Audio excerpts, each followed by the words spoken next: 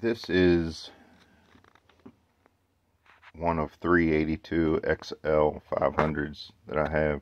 Well, one of them is an XR500, but very similar, basically the same. A few differences, but this one is an XL, and sorry, I'm trying not to. There we go. I'm gonna go ahead and clean it up really good. The gears looked good, but this one has a bad countershaft. I say it's bad because the splines where the sprocket mount are pretty worn out. So I'm going to use a different countershaft. I'm going to use this one out of the XR500. And when I took it apart,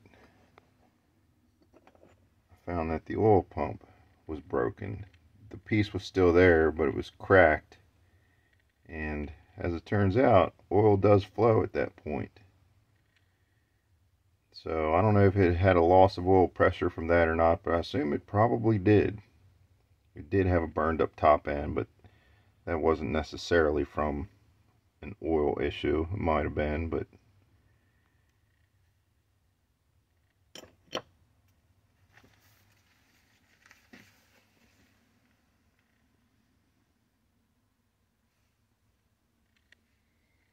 these are really cool engines. I like the horizontal split cases instead of vertical, which is much more common.